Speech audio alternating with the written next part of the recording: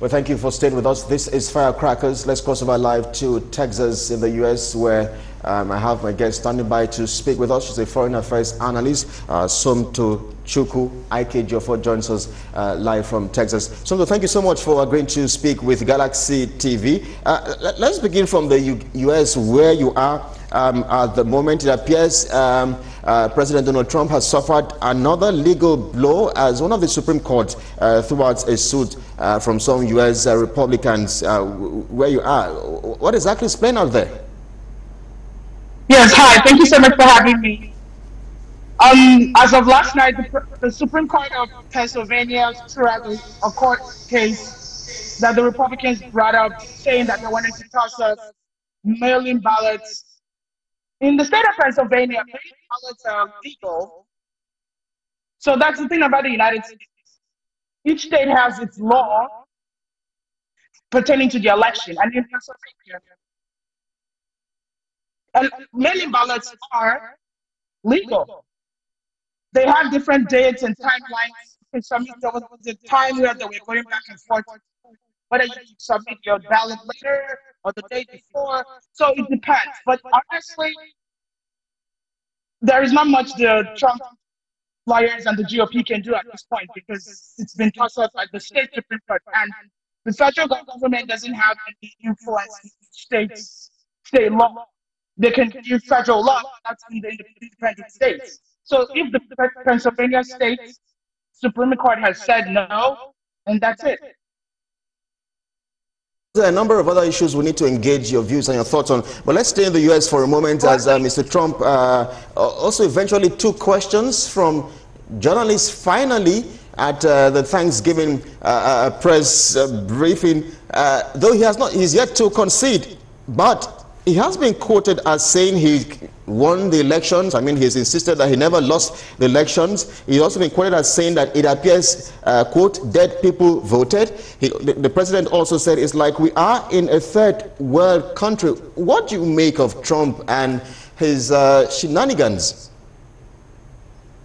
Okay, so I'm going to be honest with you. The issue with Russia was kind of like, it was a little annoying on the side of Trump. So this is just a show just to get back at the Democrats that happened with the Russia situation.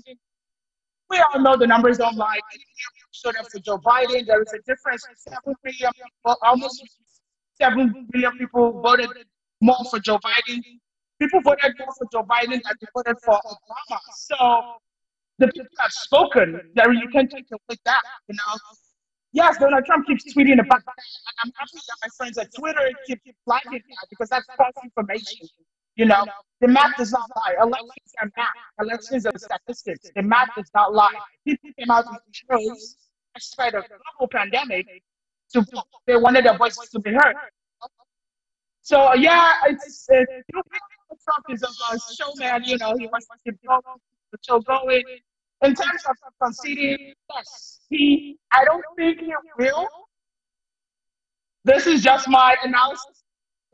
I don't think he will concede bluntly, but he will let the transition happen. Let's cross over to the UK, where some lawmakers earlier in the week had a debate about possible sanctions on some government officials here in Nigeria. A step in the right direction, you think? Yes, so I think this is good. I don't want to say it's good publicity for the people, but it's good. It's their moral obligation to get the vote, right? Because they did train some parts of the sect, or some sects of San. They trained some police some military forces. So yes, it is their moral obligation to intervene, right? In terms of who they're sanctioning, then has the investigation. You cannot sanction someone who did not do it, but you have to also know the actions have consequences. And those that did something wrong have to be penalized. So yes, I am always supportive of the individual, not the country. Some economic sanctions have issues. It brings issues and problems to the economy. The country was going into a recession, so economic sanctions of the country will be an issue. So I think it's better they do it individually. I mean, you acquired 3 degrees in 6 years in economics, in political science, and public affairs administration. You need to wade into the education sector here in Nigeria for a moment, because ASU has been on strike for almost 9 months now. Moving forward, how can we improve this particular sector in the country? So thank you so much for asking that. I believe that the best way to give autonomy to the education system. So education policy is very complicated. People, various schools of thought say people should have a full overhaul. We should comprehensive education. But we've lost almost. So I think it's best to go forward with the agreement they had. They agreed to brought up a number of it came down to 70 billion. I think that's a good point.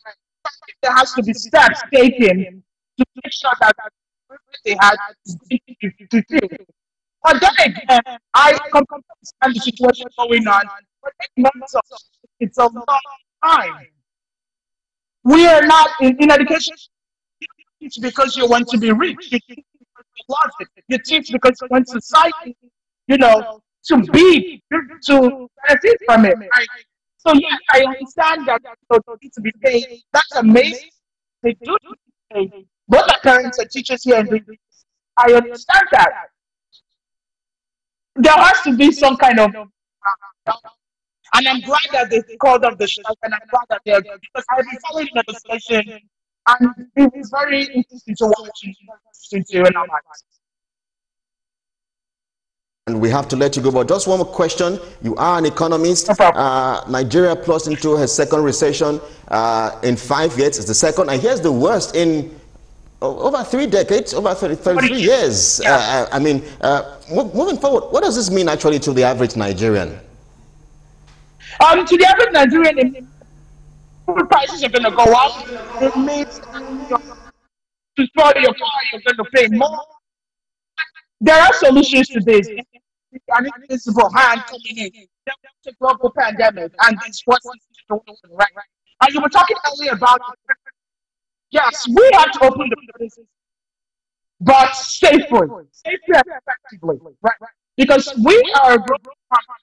We have to open the economy back. The economy can go back to, the process of supply and demand, do what they need to do to get it. And also, this is spending season, right? We spend a lot of money. There's a flow of funds coming in. You have to get to December, you have for Christmas, weddings, marriages, New Year celebrations. So the money coming in. The situation had happened to solve different interventions, allow accessibility for people to invest more, allow for everybody coming to the nation. Different solutions. There are solutions to this issue. We'd like to thank you so much for agreeing to speak with Galaxy TV Foreign Affairs Analyst. I mean, you have such a huge bio, economist, political scientist, public administration. I mean, there's so much about you. Thank you so much for agreeing to speak with us. No problem. Thank you so much for having me. So we'll be speaking with the Foreign Affairs Analyst, Somtoochukwu IK-Ejiofor from Texas in the US. This is Firecrackers. My next guest